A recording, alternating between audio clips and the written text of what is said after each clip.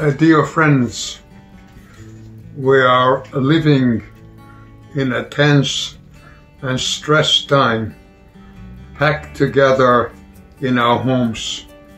I wonder how many times we lost our cool.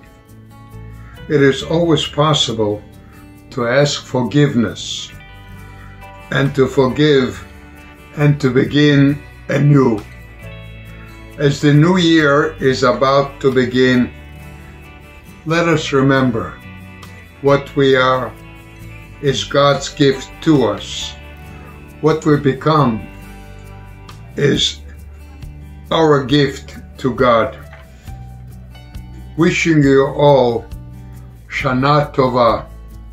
May the Almighty grant to us a cure to dispel this disease and bless us with a life of health and happiness and peace.